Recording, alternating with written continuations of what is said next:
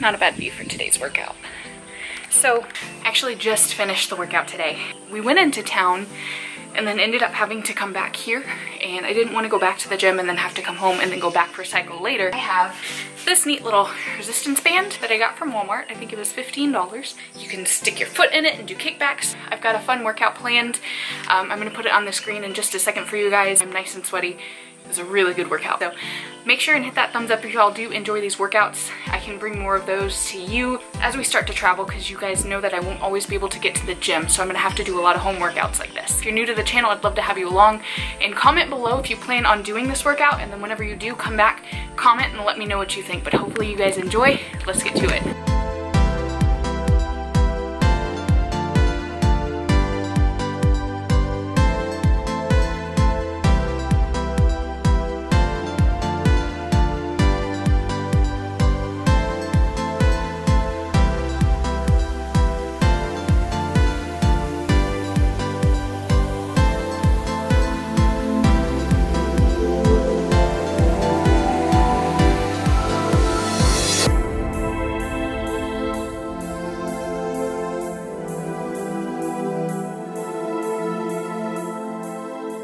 What's up, guys? So I'm going to go through this week's Q&A while y'all watch the workout footage from the at-home workout, and I will list the full workout in the description box below, so make sure and go check that out. First question for this week, a very, very simple question. How often would you suggest using a foam roller? Should it be as a warm-up or after the workout? So foam rolling, or myofascial release, is basically a form of massage. It's going to massage out the knots that build up in your muscles over time. So that's why massages, stretching, and foam rolling are all highly recommended. I would recommend warming up with foam rolling. I do about 5 minutes myself, and then cooling down with some foam rolling about 5 minutes. A quick sweep over certain muscles that I work, but I have read and found that it takes about 2 minutes per area. So if you're foam rolling your calves, which I do a lot because I tend to have very tight calves whenever I'm squatting, try and spend about 2 minutes slowly rolling through the area. As you find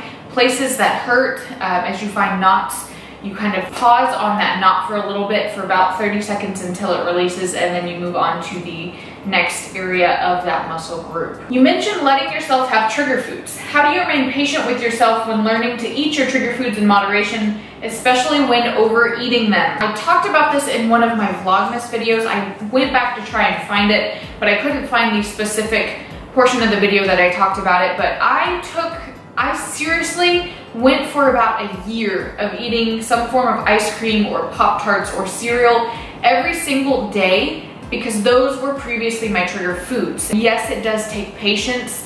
It takes some degree of willpower to have just one serving of those, but what I found that helps so much is reminding myself that I will have it again tomorrow. If I want to have it again for breakfast, I can. These foods are not going anywhere, so reminding myself that they're not in limited quantity, that I'm never ever going to restrict them for myself again. It allows you to enjoy those foods a lot more and actually go overboard less and less. Now, I did still go through periods of overeating and slight binging during this time, but honestly, I accepted it. I accepted when they happened. Still, whenever I have a period of overeating, or if I go way overboard on food, I just accept that it happens and I move on the next day as if it never happened. Just like life goes on as normal. So I tried and focused on that as much as possible. I still do to this day, and I highly recommend doing that with yourself and never ever restricting those foods from yourself again. It never works out for us in the long run. Tips on trying to cut down on foods that make you feel like crap. Define crap. I think that they went on further in this question to say that they felt bloated and kind of sluggish after certain foods.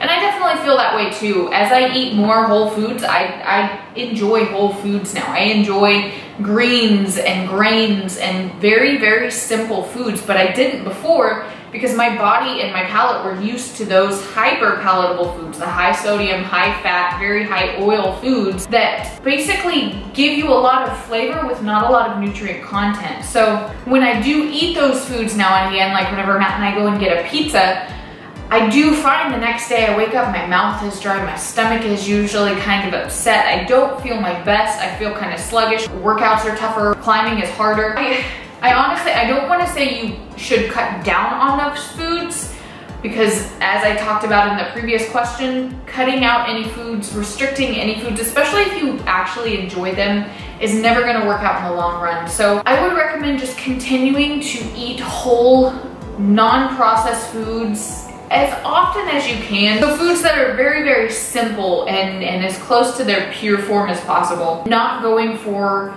those overly processed foods or whatever makes you feel like crap.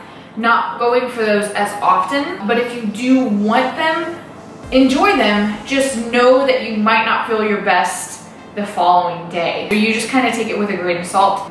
As you continue to eat more of the whole foods, your taste buds adapt. I never used to be able to eat kale or spinach without adding a butt ton of salt and seasonings and cooking it in oil. Now I eat a huge salad. Sometimes I'll add a little bit of salt, but I don't really need that much, and it's because your taste buds adapt and they change and they start to appreciate and enjoy more whole foods or foods in their whole form over the processed, chemically produced, hormone-laden foods. I hope that helps. Does it make a difference if I do carb cycling with all the math that comes along, or is it okay to just keep protein in check and eat carbs and fats based on cravings that day? This question is great because it caters to more of the lifestyle aspect of nutrition that I try and help others find. If you have very, very specific physique goals or trying to meet weight for a certain event, it benefits you more to be very in tune and consistent with a specific macro split. But if tracking your protein, your carbs, and your fats is just completely overwhelming to you, I would recommend first aiming for protein and trying to get generally within the calorie intake. So as you said, having carbs and fats kind of interchangeable, but making sure you're getting in your protein amount and then just aiming for the overall calories. I think that can most definitely help you continue to make progress. It can drive you less crazy over time, and then maybe as you get the hang of that, you can add in trying to aim for more carbs and fats.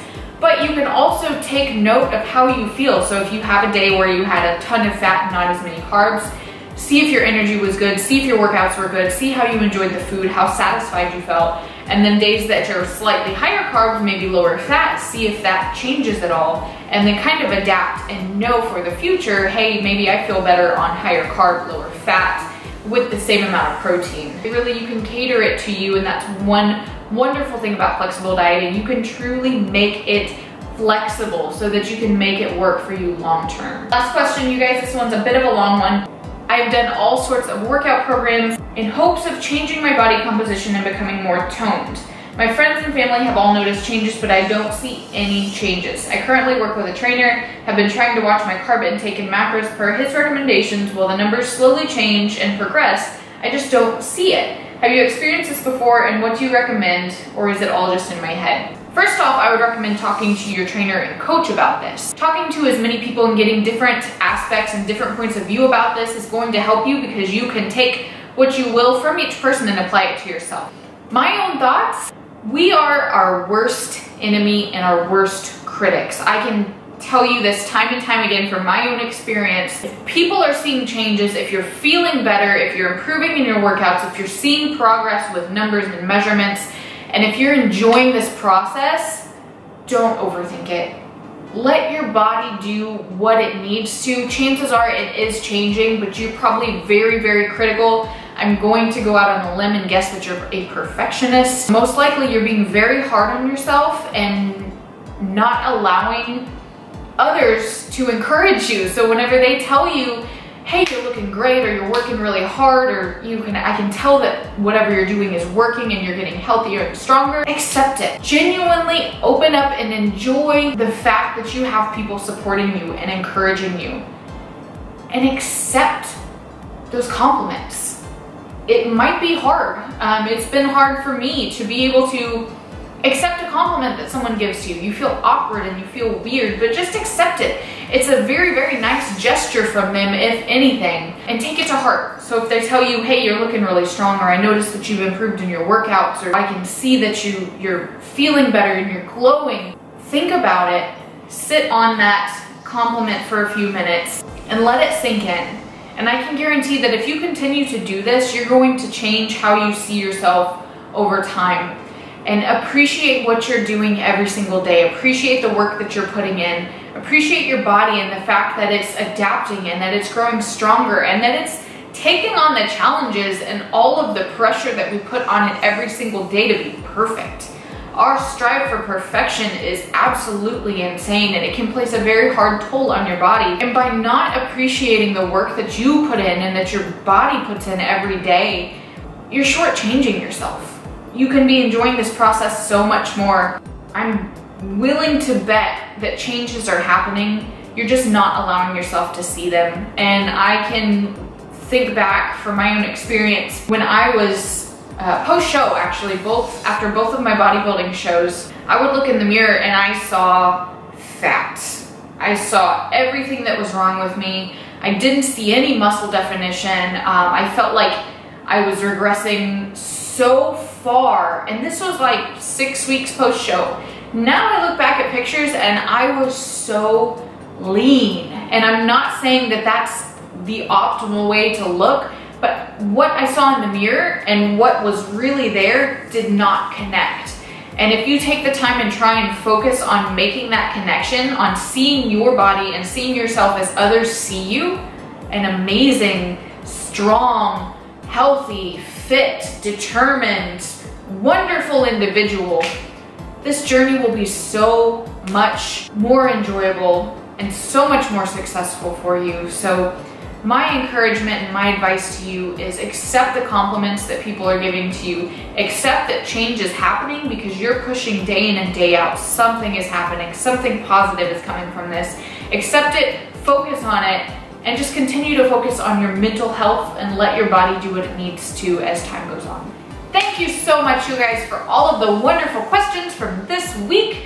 Make sure and leave your questions for next week's Q&A in the comment section below. And if you enjoyed this little workout / Q&A video, let me know in the comments below and hit that thumbs up. I can definitely do more of these for you. I like incorporating workout footage as much as possible. Typically, workout videos alone don't do very well, so adding them into these Q&As might be beneficial if you guys enjoy it. So thank you for watching. Make sure and subscribe if you are new, and I will see you guys on Monday.